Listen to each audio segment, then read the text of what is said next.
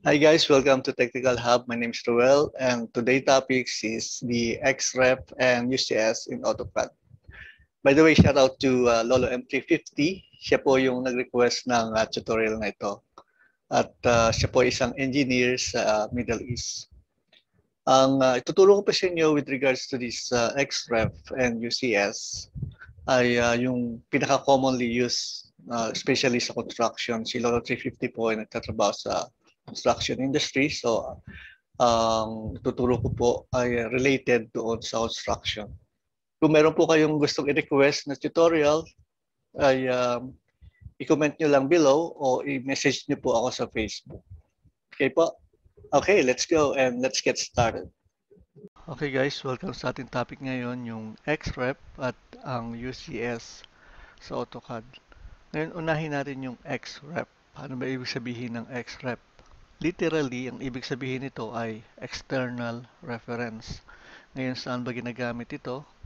Normally, ginagamit ang XREF ng mga malalaking construction company sa kanilang mga building projects.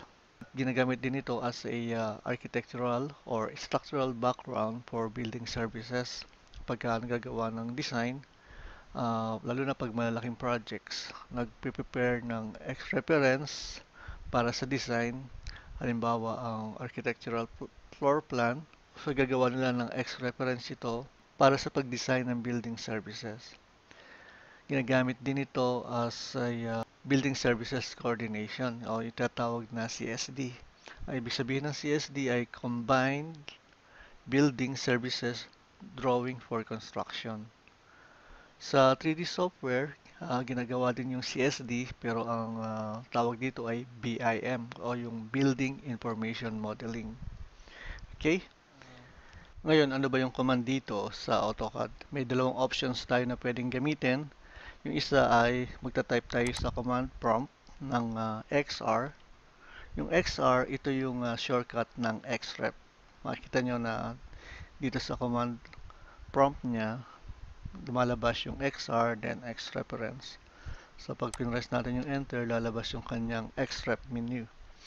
Ito sa menu, makikita nyo sa taas yung attach drawing, repress, at yung kanyang reference, status, yung size, then yung type, saka yung date ng X reference. Yung isang options naman ay pag pumunta tayo dito sa insert, and then hanapin natin itong attach. Pag click nyo ng attach, pupunta kayo sa directory at hanapin nyo lang yung X reference na i-attach nyo. Halimbawa itong apartment, lalabas yung attach option ng external reference. Ang XREF ay tayo ang gagawa pero yung information ng mga like floor plans magagaling sa architect, sa engineers at sa mga other building services. Halimbawa, yung architect nagpadala sa atin ng floor plans and then gusto natin gawin ng XREF siya. Pakibuksan natin yung sample ng architectural na galing sa architect. Ayan. Normally, ganito yung makikita yung floor plans galing sa architect. Ito kaya ganito yung itsura niya. Sa Revit ginawa ito, hindi sa AutoCAD. At then, i-convert sa AutoCAD. Most of the time, dahil sa latest technology ngayon, Revit yung ginagamit sa paggawa ng mga architectural drawings, especially for 3-dimensional. Ngayon, halimbawa, naka-receive tayo ng ganitong floor plans. Hindi natin siya basta-basta i-extract. Ang gagawin dyan is dilinisin yung architectural. Buburahin natin lahat ng mga hindi kailangan. Halimbawa, itong mga sections, itong mga callouts. So, buburahin natin lahat yan. Kung naka-layer siya, pwede nyo siya lang select all or select similar. And then, isi-select niya yung, pero kung hindi naman siya naka-properly layer, wala tayong choice kundi isa-isahin at burahin siya. Okay? Ngayon, pag nalinis nyo na siya, siya yun sa requirements na paggawa ng XREF, you have to clean the architectural, kung ano lang yung kailangan natin sa ating services kung alin lang yung kailangan natin na background architectural floor plan, yun lang yung ating ititira sa floor plans. Kaya yung mga hatches na to, hindi na to kailangan i-delete na siya. Callouts, mga other symbols na hindi kailangan. So, i-delete siya para hindi siya confusing dun sa ating architectural background. Okay, siguro next time papakita ko sa inyo yung proper na pag-delete ng mga unnecessary information sa architectural. Pero just for information lang, sinabi ko sa inyo na hindi as is yung architectural floor plans na gagawin yung XREF. Kinakailangan linisin nyo at alisin yung mga unnecessarily objects na hindi kailangan sa ating architectural background. Ngayon naman guys, papakita ko sa inyo yung XREF kapag linis na siya, nabura na yung mga information na hindi kailangan. Okay, gumawa na ako ng XREF para mabilis tayo kasi matagal ding maglinis ng XREF. Siguro sa ibang tutorial papakita ko sa inyo paano maglinis ng architectural. So pinangalanan ko siyang HR-AR basement HVAC, pero normally wala na itong HVAC for tutorial purpose lang, kaya nilagyan ko siya ng HVAC. Saka itong saka itong HR-AR basement fire protection, para lang malaman na ito ay gagamitin sa HVAC, ito sa fire protection. Ngayon, in actual, wala na siyang HVAC o fire pro sa huli. Ngayon, yung file name is depende sa inyo o depende sa inyong manager kung ano ang gagamitin na XREF file. So in my case, ginamit ko itong XR-AR basement. Okay, subukan natin siyang buksan para makita nyo yung itsura. Okay guys, mapapansin nyo na wala na yung callouts, mga sections. Ang niretain ko lang ay yung pangalan ng mga rooms, mga importante na gagamitin sa paggawa ng design. And bicycle parking, itong disabled parking. Yan. Kung depende sa inyo, basta yung information sa architectural background na kakailanganin nyo ay i-retain nyo sa reference. Pero kung hindi naman, kailangan alisin nyo na siya para hindi confusing inyong floor plans versus sa inyong design. Kinakailangan mas kita yung design nyo kaysa sa background. Mas light yung kanyang kulay o mas light yung kanyang line weight kaysa sa design. Dapat mas stand out yung inyong design kaysa sa architectural background. Okay? Okay guys, ngayon naman paano ba yung tamang pag-insert ng X-reference?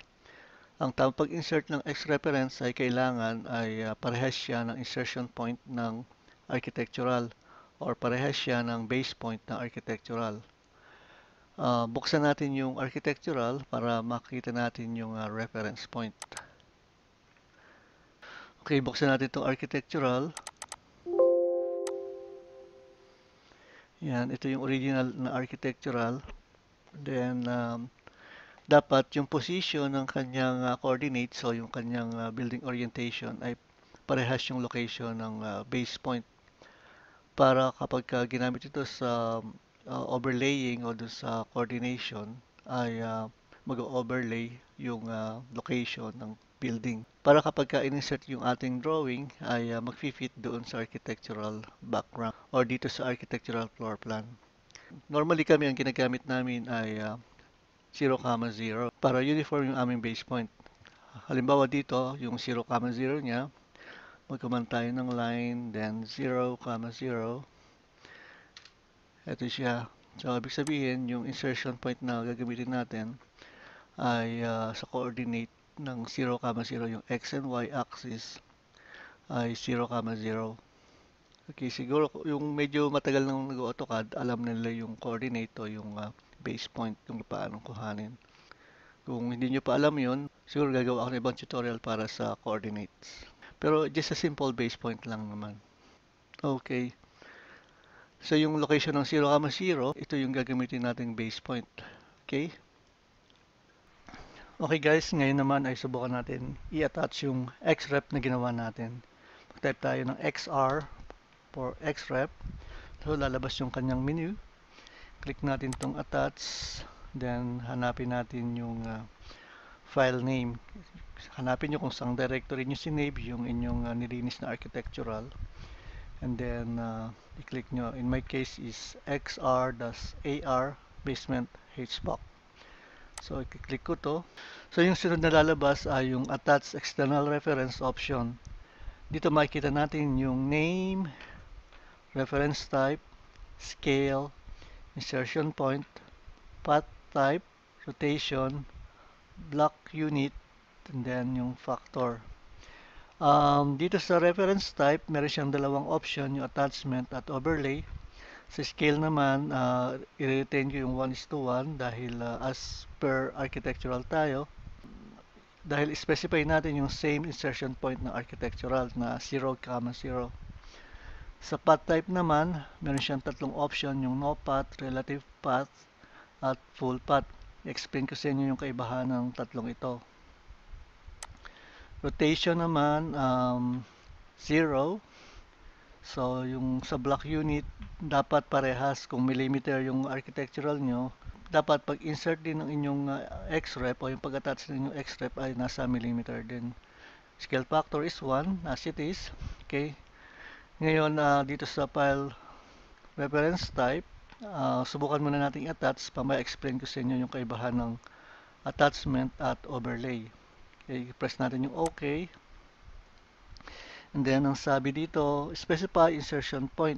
So, yung insertion point natin ay 0, 0. Yung reference natin as per architectural. 0, 0.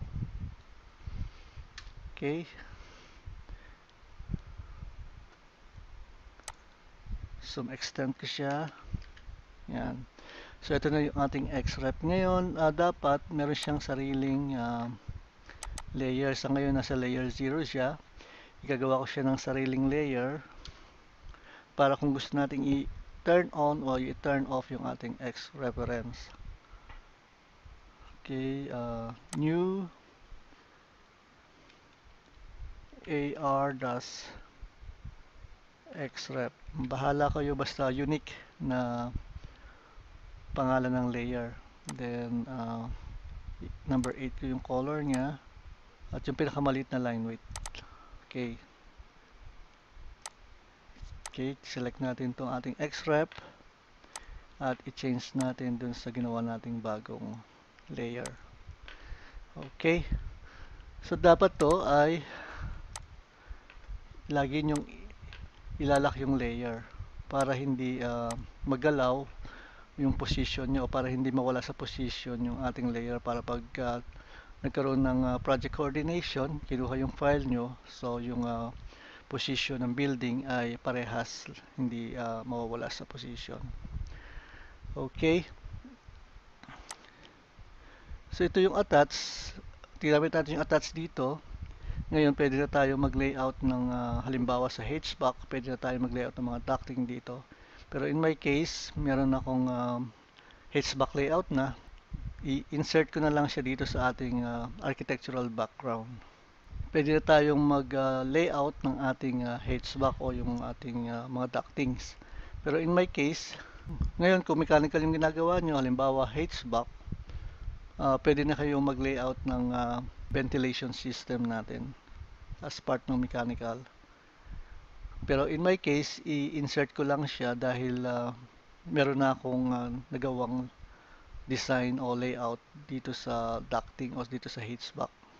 Medyo matagal kasi kapag papakita ko pa sa inyo yung design, yung layout ng mga ducting. So, just for tutorial purpose lang, buksan natin yung HVAC layout. Okay. Kokopyahin ko itong kanyang layout.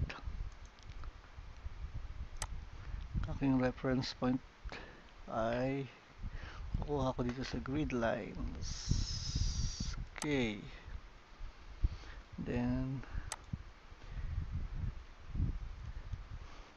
paste natin siya dito.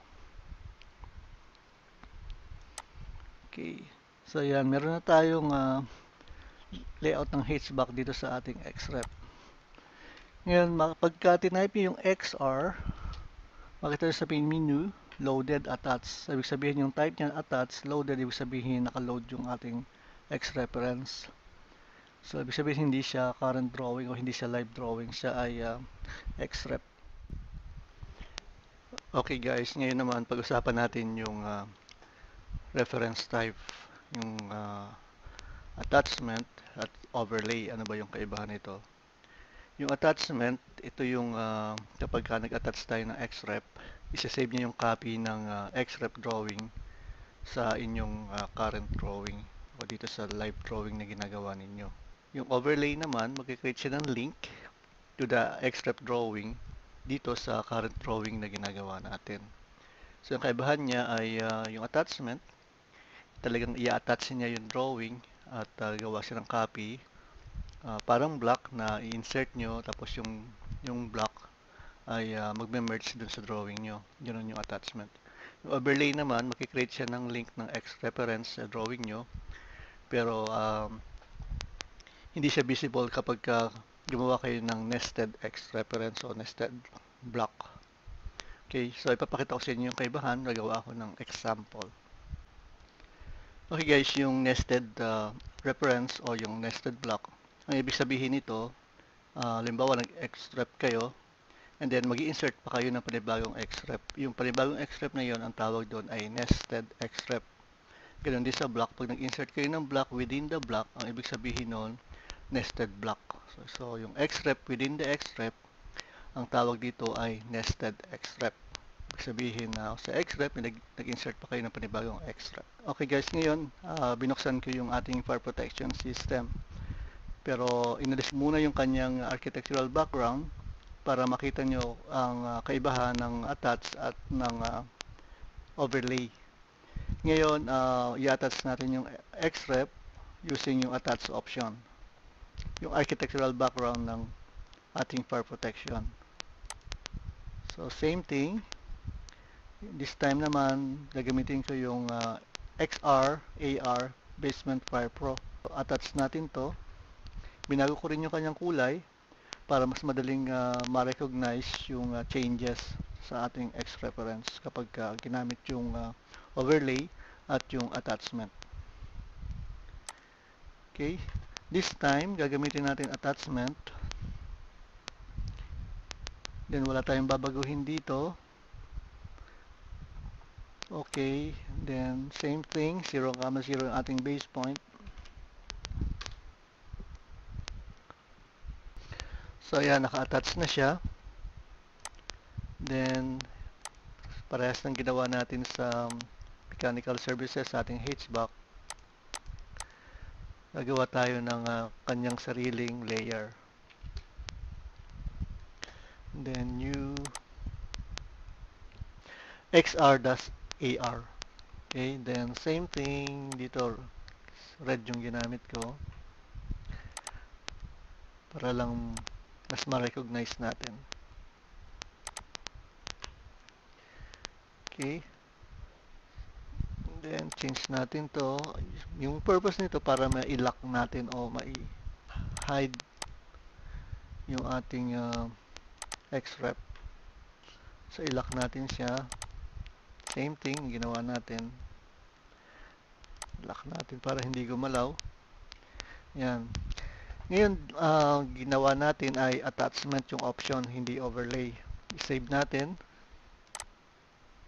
Ngayon, itong ating drawing na to, including yung ating XREF, ay i-attach natin sa mechanical drawing. Puntahan natin yung mechanical drawing. Okay. Yung purpose nito, para i-coordinate yung fire protection dito sa HVAC, kung magkakaroon ba siya ng clash o magkakaroon ba ng problema yung layout natin versus doon sa ating fire protection. Pero hindi yun yung ating purpose ngayon. Yung purpose ko ay ipapakita ko sa inyo yung kaibahan ng attachment at overlay ng XREF option. Okay? Ngayon, i-attach natin yung fire protection. Okay, ito yung ating fire protection. So, nakita nyo red yung kanyang background. Kagaya kanina, nakita nyo yung fire protection, mayroon siyang sariling XREF, yung kanyang architectural background. Yun yung kulay pula. Ito yung sinasabi ko kanina na mag-create tayo ng nested XREF. I-attach natin yung XREF sa another XREF. Okay? So, ibig sabihin nito, ma-attach natin yung architectural background na XREF ng fire protection dito sa XREF ng ating mechanical HVAC. Okay, open natin. Ngayon, ang gagamitin natin ay overlay. Dito tingnan natin kung magiging invisible ba yung XREF ng ating fire protection dahil overlay yung ginamit ko na attachment reference type. Okay, then nakita nyo ko, dapat pare-parehas yung kanyang base point, 0, 0, para papatong siya dito sa ating floor plan. 0, 0, base point natin. Yan, nakita nyo na nag-overlay siya. Ngayon, kanina, pag overlay, dapat hindi makikita yung maging invisible yung XREF na i-attach natin. Pero bakit ito ay visible pa rin siya? Kasi yung ating fire protection, puntahan natin yung fire protection. Then, para makita nyo kung anong type ng XREF yung ginamit. Attachment. Okay? Sabihin yung XREF type niya ay attach. Kaya hindi siya naging invisible dito sa ating HVAC drawing dahil yung current attachment type ng fire protection system ay attached. Ngayon, para maging invisible siya, puntahan natin yung ating fire protection system, then i-type natin ang XR, i-click nyo itong attach, then lalabas itong details niya. Hanapin nyo yung type, then click yung attach, lalabas yung pull down niya, at makita nyo yung dalawang option, attach at overlay. Pwede nyo palitan anytime yung attachment type niya o yung reference type niya kung gusto nyo attachment or overlay. So guys, sabi ko pag attachment, magiging visible siya. Kapag overlay, magiging invisible siya. Okay? So ayan, from attach, ginawa ko siyang overlay. Then, isave natin to. Okay? Para mag-update yung XREF doon sa mechanical drawing. Hanggat di nyo sinesave yung inyong XREF, hindi mag-update doon sa current drawing. Okay, makita nyo nagkaroon ng notification dito. Sabi niya, external reference file has changed. So, ino-notify tayo na mayroon changes sa ating XREF. Ngayon, i-reload nyo lang to. Makita nyo na naging invisible na yung XREF background ng fire protection system. Ngayon, ibalik natin siya sa attachment. Puntahan natin itong fire protection, then XR. Click nyo to, yan. Then, yung type, select nyo lang yung attach, then save.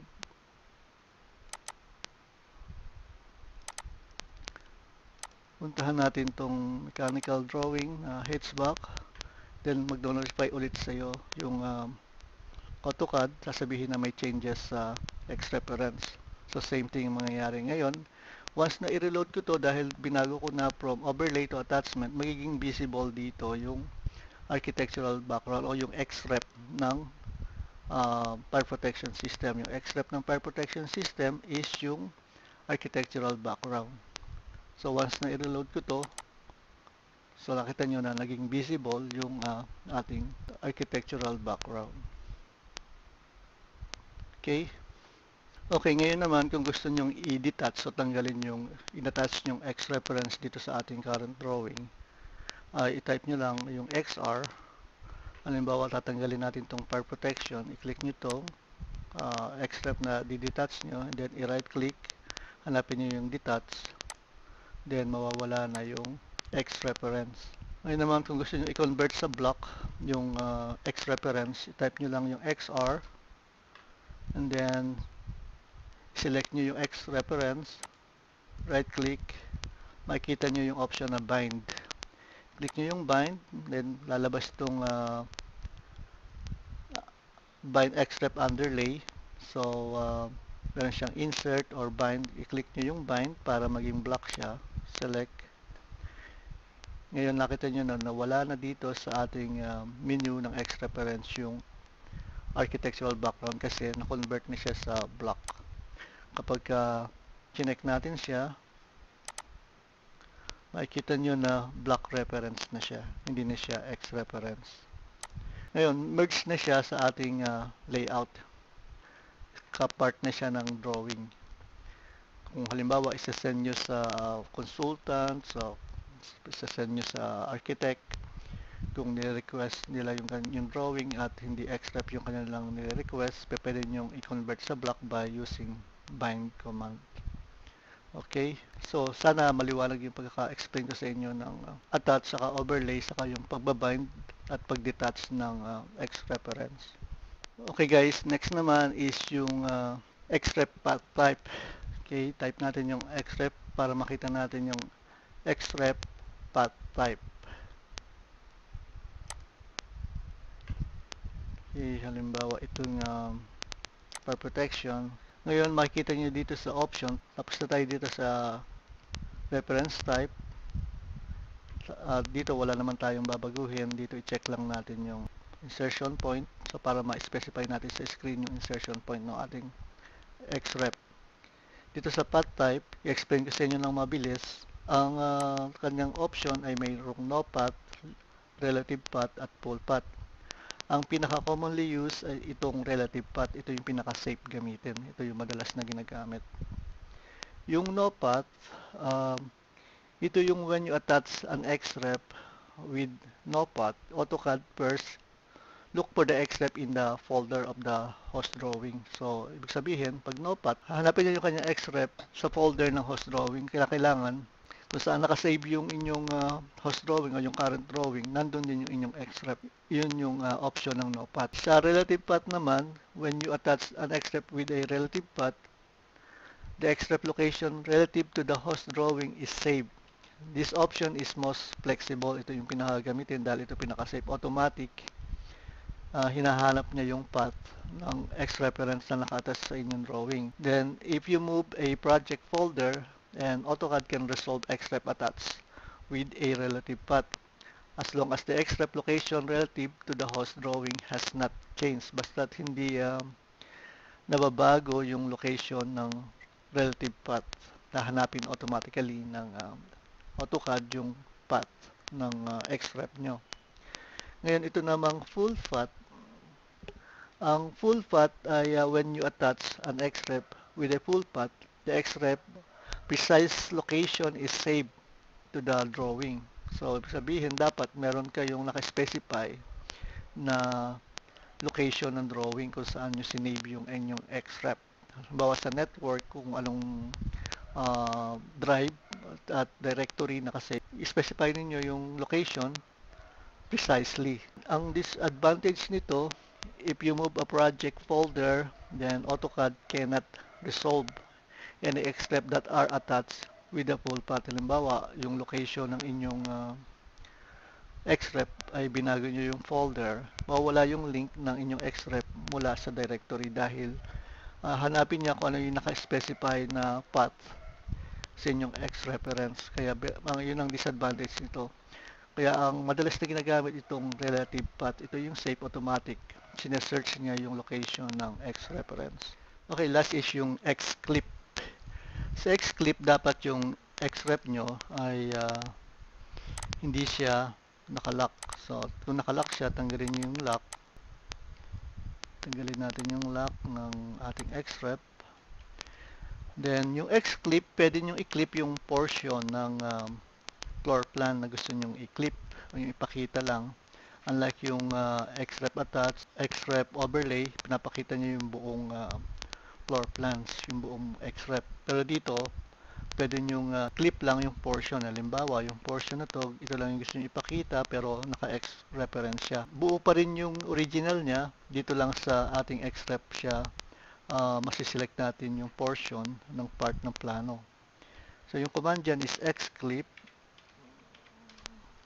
Select natin tong ating X reference. And then makikita nyo dito, ina-ask niya kung new. Then enter lang tayo dahil gagawa tayo ng new clip.